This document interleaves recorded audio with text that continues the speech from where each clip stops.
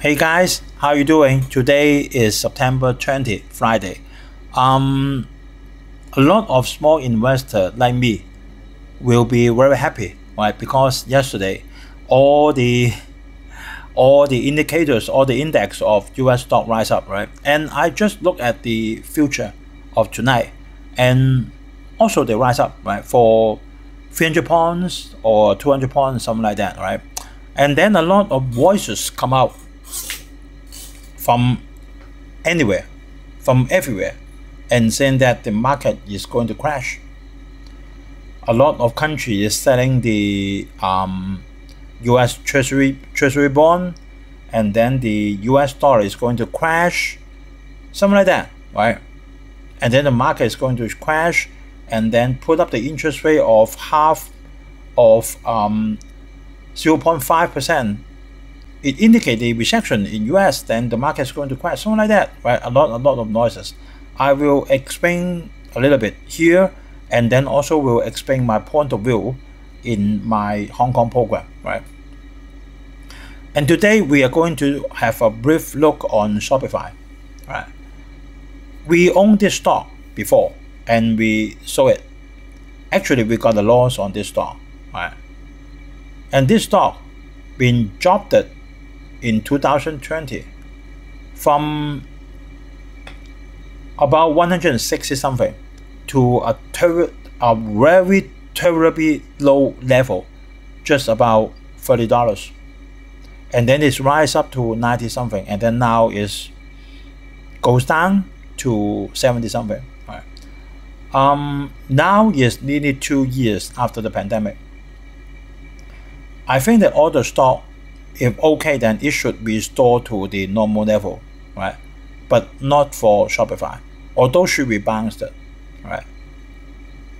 I've been waiting it for 2 years for a good financial result, but it's still not happened, right? So we will briefly take a look on Shopify, right? Actually, we all know that Shopify is an e-commerce solution, right? But this technology is already over, right? It's like Alibaba, like Taobao in China, not high technology anymore, right? A lot of companies just maybe one app can do it. Very simple, very quick, very fast, right?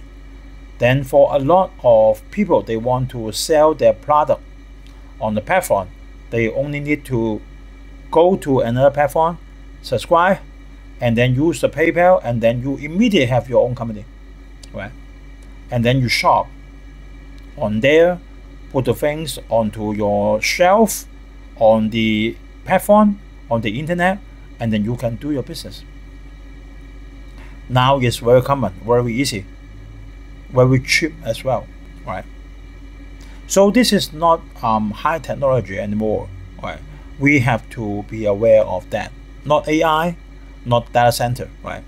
Okay, then our Falcon portfolio been increased for a few percent, right, to 118%. So for any of you then have any comment, then you can leave your comment under the YouTube, or you can directly email to me by Ustockmarketweekly@gmail.com.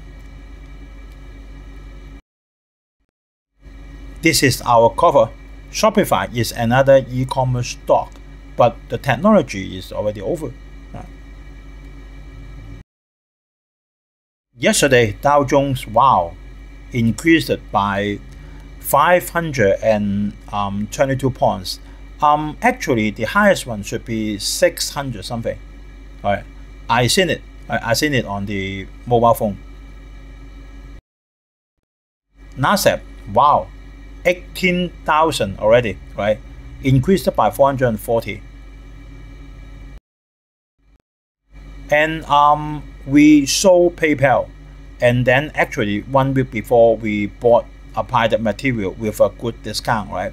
So now our Falcon 350,000 portfolio with a portfolio performance of 118%, and this year we achieved our target already, right? Increased by 14%. So 14 to 15% is our normal target per year, right? Dow Jones jumps and then S&P jumps, something like that, right? Let me explain here, right?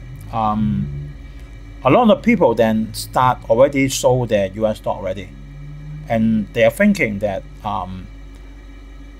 putting down the interest rate of 0.5% means there is a recession.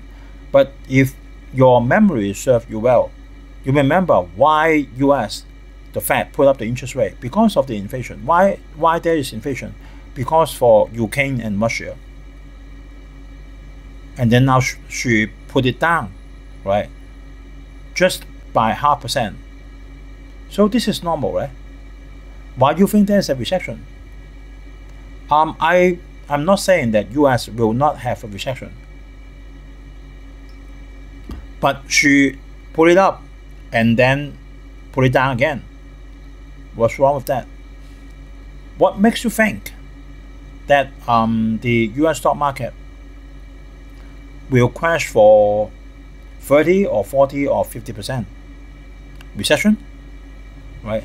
You sure about that? Or the president election? So a lot of data is still not sure. Right? It's still not sure. US dollar weak, of course, because they decreased the interest rate, and then a lot of country will dump out the treasury bond, because then the interest rate is lower, but they have more money than if they want to invest. And then because all the company in the US pay less dividend, pay less interest, right? Then maybe they will increase on the stock, and then they will put the money back into the stock market and make it strong again. That means the money may flow out from the US, and if the market is okay, the money will flow in. Like many years before in the Lehman Brothers, some of the short sellers, they want to short sell Berkshire, that means Warren Buffett, but they fail. Why? Because Berkshire had a lot of cash, right? How can you short sell it? You can't do it, right? So like this before, then you're sure the market will crash for 30%, 40%, or 50%. I won't argue with you for the market to fail 3,000 points for the Dow Jones. I won't argue with you, right? 3,000 or even 5,000, I won't argue with you. But what makes you think it will crash for 30%, 40%, or 50%? Right? 50% means the Dow Jones only have 21,000 points. What makes you think? Only you guess, right? Only you guess. So don't guess. Look at the data. Look at the data. Look at what happened before your eyes, right?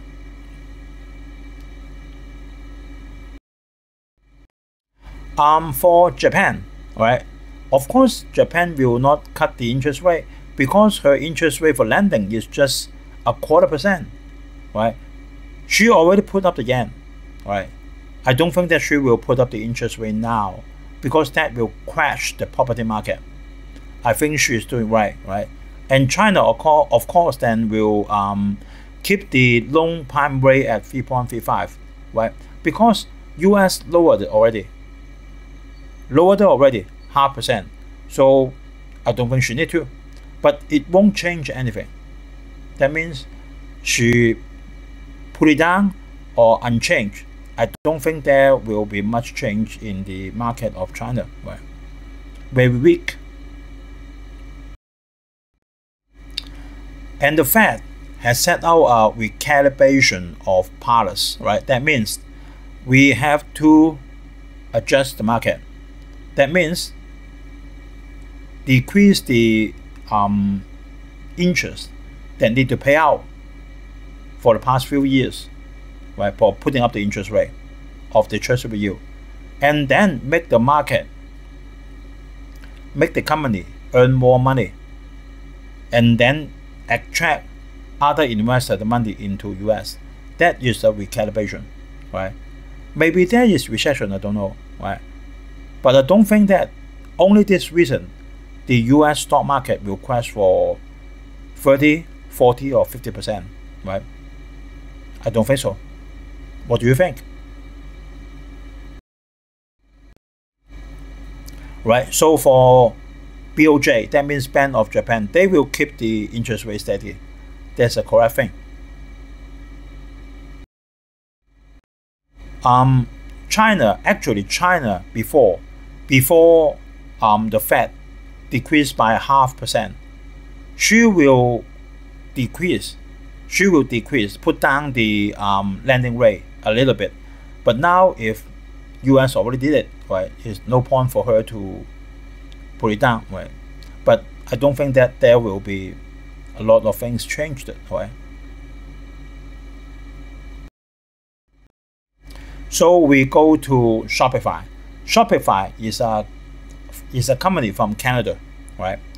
And once Shopify stands still in US, right? Public listed, raised the money. You can see that, right?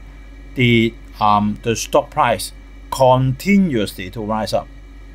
Maximum is about 170, right? Then she crashed it.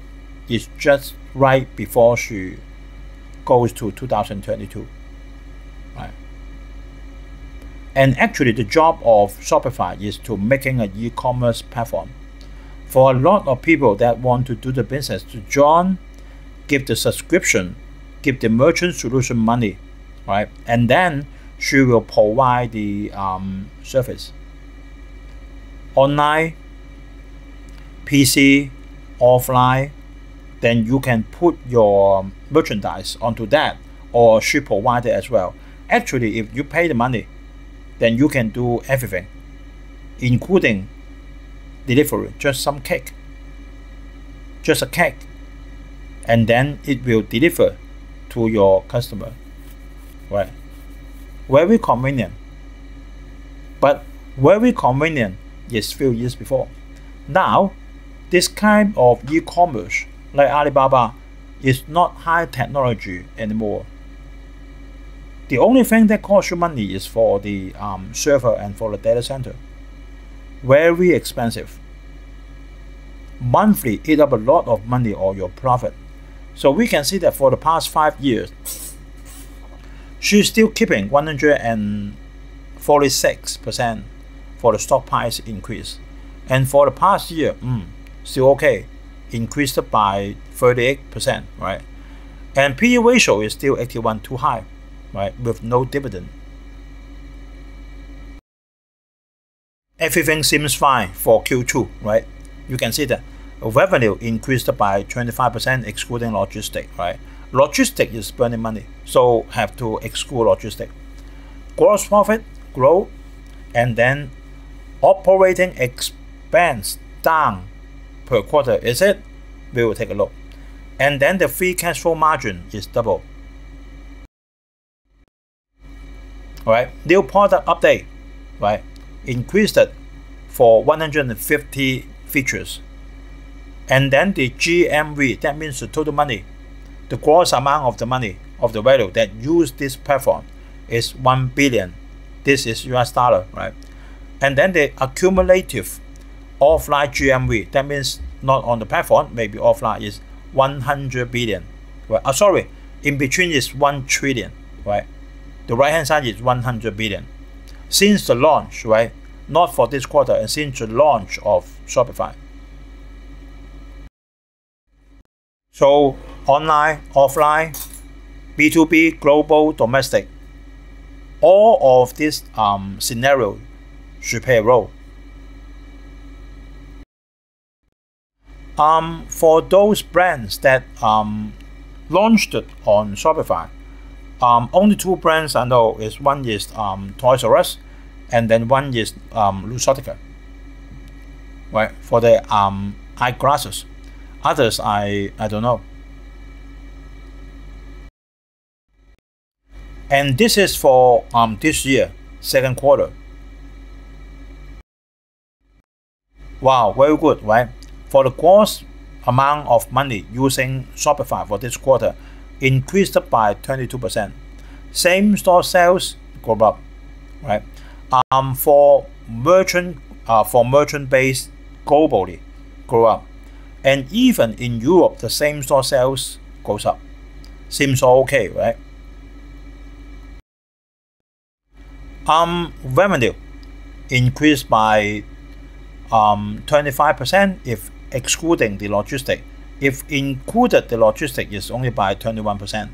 Merchant solution plus subscription solution make up the revenue, right? Merchant solution increased by 19%, and the subscription solution increased by 27%, right? Monthly recurring means the old customer, right? That means every month then use, every month use, increased by 25%, right? Gross profit increased by 25%, right? Then company gross margin 51%, subscription gross margin 82%, merchant solution 39%. Free cash flow, $333 million US dollar, increased a lot because one year before is only 97 million US dollar, and the free cash flow margin increased from 1 year before 6% to now is 16%. All goes well, right? But if we take a look on the net income, only 171 million US dollar. That means the net income percentage is only 8%, very low. Why? We can see that the revenue total is 20 billion US dollar, right? And the cost of revenue is 10, and the operating expense is 8. That means cost of revenue, operating expense plus the tax eat up all the revenue. So if we count it for half year, still the net income is a loss, right? But the lucky thing is 1 year before the loss is very serious. 1 year before, 1.3 billion US dollar, very serious, right? Nearly eat up all the revenue. On the balance sheet, she did a good job, right? We can see that the current asset, okay, 6.4 billion US dollar, right? The total liability is only 1.3, and a lot of money that she has in the form of marketable securities. That means stock, right? And then she has a lot of cash, 1.5 billion US dollar, right? Forward PE is 68, and now the PE is 81. So we have to think, right? Shopify's stock price been crashed nearly 2 years before, right? Just at the end of 2001, or end of 2001, nearly more than 2 years before. And then the stock price still not recover. And then not only the stock price, the expenditure is very high for the cost of the revenue and the operating expense. Why? Why so high? It is because then she has to rent for the server and the database, and that costs her a lot of money. And the employee is increasing the salary, benefit, blah blah blah blah blah. Everything is increasing, right? But can she easily raise the money? Can she easily raise the fee? That means increase the subscription fee, increase the fee for the merchant solution? No. Why? Because the competition is rigorous out there. Not very high technology anymore. And then for the people that I want to do the business on the platform, can they earn a lot of money? No. If they can earn a lot of money, that's okay. You can put up the charging fee. But no, a lot of competition is coming from China. a lot of competition is coming from India, right? A lot of them. So it's not easy for her to put up the no matter it's the merchant solution or the subscription fee. If she put it up, then maybe the customer will turn to another platform, because now this is not high technology anymore, right? So she had to think about it, right? Now seems okay, right? On the right track, right? Start to have some net income, but that took too long. That took really too long, more than 2 years, right? So I will be quite conservative on this stock, and then if the stock market really crash, 68 or 81 PE is too high. Must be the target for the short seller. So have to be aware of that. I will have a more detailed explanation on our Hong Kong channels, right? So pay attention to that, right? Okay, thanks guys for watching, and then like, comment, share are welcome. And then please press the bell icon, and then any video uploaded, then you will get the information from YouTube. Okay, thanks guys for watching, and then I hope everyone have a very peaceful weekend.